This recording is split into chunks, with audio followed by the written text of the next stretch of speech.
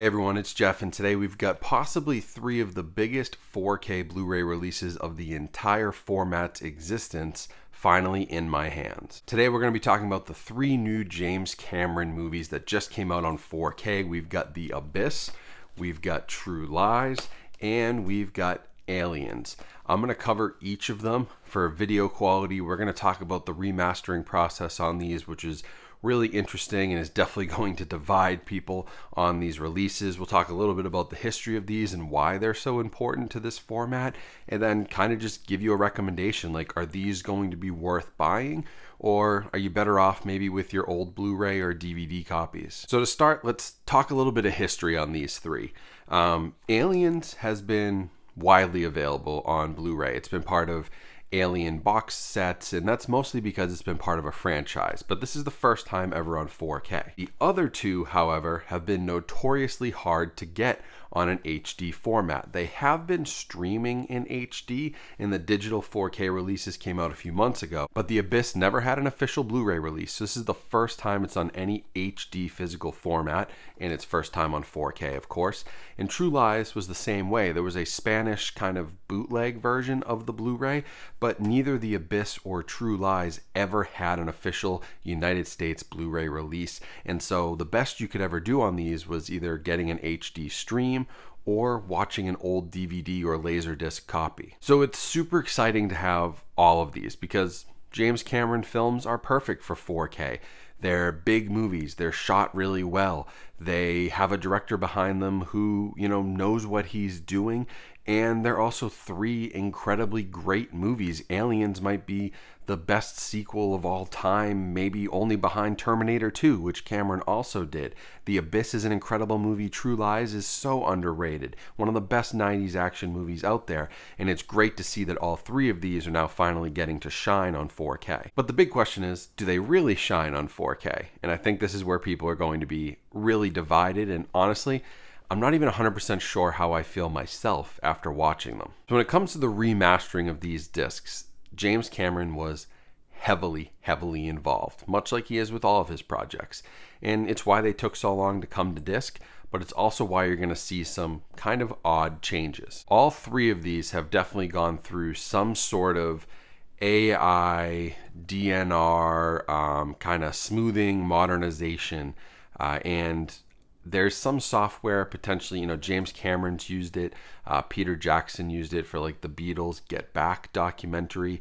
They're working on this sort of software that like takes older footage and tries to make it look brand new, and the results vary. Some people hate it, some people don't mind it, sometimes it's good, sometimes it's bad, and it's all over the place with these three releases. But ultimately, it's James Cameron's decision. He's one of the biggest filmmakers in Hollywood, certainly is printing money for Disney over there with the Avatar sequels and all the work he's doing in that world.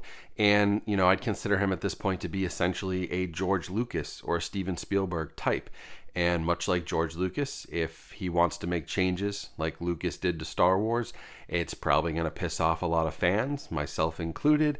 But ultimately, we don't really have a choice. They own the property. If they want to make the changes, they make the changes, whether we like it or not. What Disney has done with these discs is they've been very faithful to what James Cameron asked for, and these changes are Cameron's. Disney put out great 4K discs here. They're great transfers of what they were given.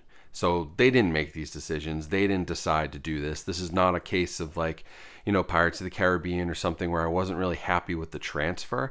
This is purely James Cameron making decisions and Disney following through on his vision and executing his vision really well. Now, of these three, I would say The Abyss is probably my favorite visual upgrade. It does have some of that weird AI, uncanny valley, waxy stuff going on.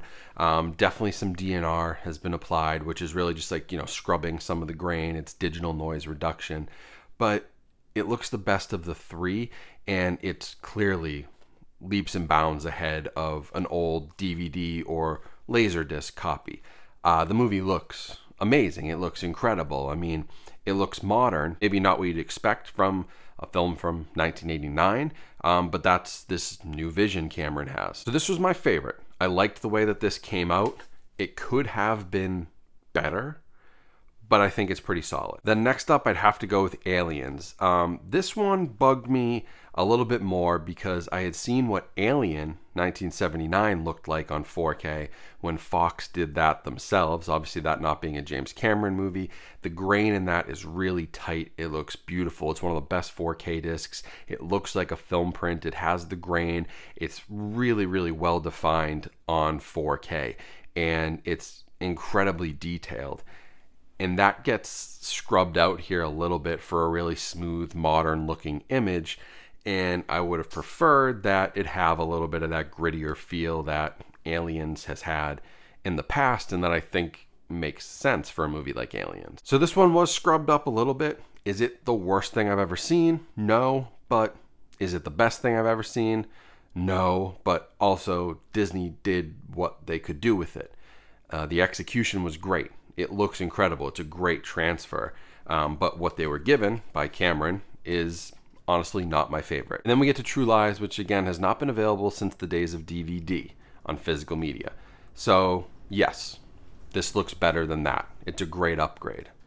But this was the most egregious of the three when it came to that smoothing, modernization, waxy look that they kind of filtered on top of the image. For whatever reason, they went overboard with this. I wouldn't call it necessarily Terminator 2 bad, where that 4K disc is pretty rough and pretty waxy, but it's close. I mean, some of it almost looks like just bad CGI, when in reality they could have had some really nice detailed images with what they had as a source, right? They could have just had the grain and had it look like a film from the 90s, but Cameron's just obsessed with making his stuff look like it was made today, which I think is maybe okay for The Abyss in a way. It works sometimes for Aliens. It really doesn't work great for True Lies. So True Lies, being that you could only get it on DVD, you know, yeah, I think that this is worthy of an upgrade, and all of these are worthy of buying,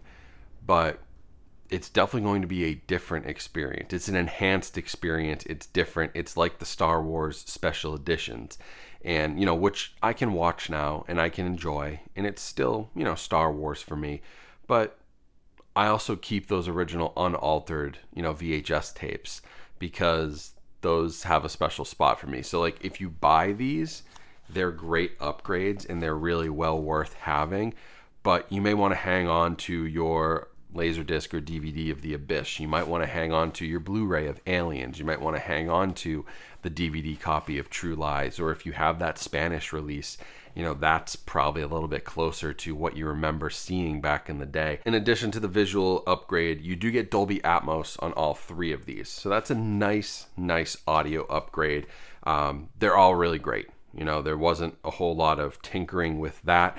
They would have sounded great probably on a 5.1, giving them Atmos, especially True Lies, to me, big standout, tons of big moments. But, you know, The Abyss has a lot of subtlety in its sound and is really cool in its sound design. Aliens, very much the same way. The Atmos enhances all of that. So that's great. And they're all packed with features. Like The Abyss has both the theatrical version and the special edition. It's got a bonus disc with more special features. Aliens has the theatrical version and the special edition with the extra 17 minutes. It also has a bonus disc. And then True Lies has a bonus feature disc as well with documentaries and behind the scenes and things like that. So, you know, they're really great releases considering that what we had of these movies before was pretty bare bones. So I think it's a case of like, you can't really judge these against what was previously available because they're all essentially a brand new movie in a way. It's sort of like that, the philosophy, I forget what it is, but like if you take a boat apart and every piece is eventually replaced, is it still the same boat or is it a new boat? And it's like if you take True Lies and you drastically alter, you know, every scene and every image with this new technology, is it still True Lies or is it like True Lies 2.0? I think it's an interesting question. I think it's an interesting debate that we could have. So I guess my recommendation is be cautious, know what you're getting into, and if it's going to bother you, if you're a super purist, then maybe these aren't the releases for you. Maybe you'd be happier with the DVD, but these are obviously enhanced versions. These are the best version of all three of these movies that you can own. They have every edition, special edition, theatrical. It has everything you'd want. It has bonus features.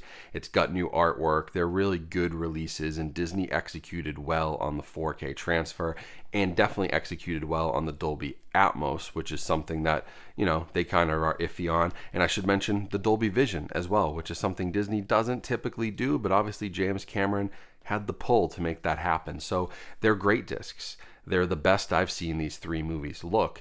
It's going to come down to what your personal preference is. If you want the absolute best technological experience, these are them. But if you want authenticity and you want grittiness and you want what you remember from when these films came out, I don't know, maybe these aren't the ones for you. It's a very, very complicated decision, and there's no point in even really putting up direct comparisons on YouTube and trying to show you that. I showed some examples, but you know, compression and everything else, you're not going to be able to really tell until you see it in front of you. So I'm happy they came out. I love that Cameron did this. I love that Disney finally did this. These have been rumored and talked about for years and years and years. We finally have them. Like, we have these. We own them. They're on physical media. They're restored in a high definition. Like, that's great. But, you know, are they still the same? Big question. Now, one cool thing I want to do for you guys, if you watched this long into the video, each of these came with a digital code, but I already had the digital releases from when they came out a few months ago, so I don't need those codes. I want to give them away to you. So maybe you guys can check them out. Maybe you only want the digital release. That'll save you a few bucks, but you'll be able to experience them all in 4K, at least on a digital platform. If you want to win those 3 copies, I'm going to pick one winner who will take home all 3. All you have to do is head to the video description. There's a link in there, or to the pinned comment. There'll also be a link there. It's a quick little form, signs you up for my email list, and if you enter into this form right now, you're entered in for a chance to win all 3 of these movies on digital 4K. So thank you all for watching. Hope you enjoyed this breakdown, this review. Hope it was helpful. You know, I am really torn. On these. I love that we have them. I love that they exist, but they probably could have been done better. And that's what bums me out a little bit. Not on Disney's side, but like, James Cameron, you probably could have done better, but still very thankful and grateful that they exist. So if you want more videos like this, make sure you're subscribed here on YouTube for all the latest in movies, home entertainment, movie collecting, physical media. I've got you covered. And also make sure to follow me on social media. All those links are in the description, as well as right here. You can scan the QR code if you're on a TV. Take your camera out, scan that code. It'll give you all my links. So thanks again for watching. Have a great rest of your day. Stay safe, stay healthy out there, and I'll talk to you all soon.